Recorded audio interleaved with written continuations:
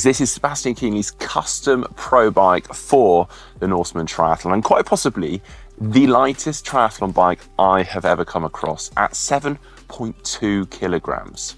Now, the interesting thing here is the actual frame itself to get this bike super light isn't actually the classic Scott Plasma TT frame. It's actually the Scott Foil road frame and forks, but then obviously it added some TT parts to it. So Danga Home has meticulously sanded this frame down to save every ounce, every gram possible. So we've got this bare exposed carbon on the frame here. On the top tube though, just to add a bit of excitement and color to this, we have got this metallic red on the top tube and then matching that on the forks. So then finally, obviously adding the branding on. So we've got the Scott decals added on here, which do match with that color red and with the decals also on the wheels.